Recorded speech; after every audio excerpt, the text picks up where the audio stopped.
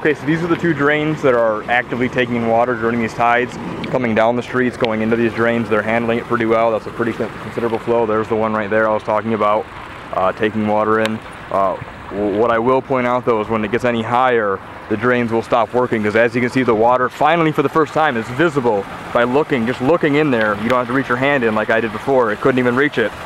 You know, really these should be, during the tides when it's not flowing in, these are low, low, low. So right now that is higher than it should be. These are actively being pumped on a system, but that is only about 6 inches below the curb. That is backing up, I would say. Luckily the tide is going down, so the flow is going down, but that cannot handle anymore. So any worse tide and these two will back up, then it's a matter of the next two and how that system works. But by the looks, there's not too much of a bumper here before the threshold of these drains not doing their thing here. Like I say, that one is lower. I can still see the water in there. Down there, it's 8-12 inches below, so that's a pretty good amount.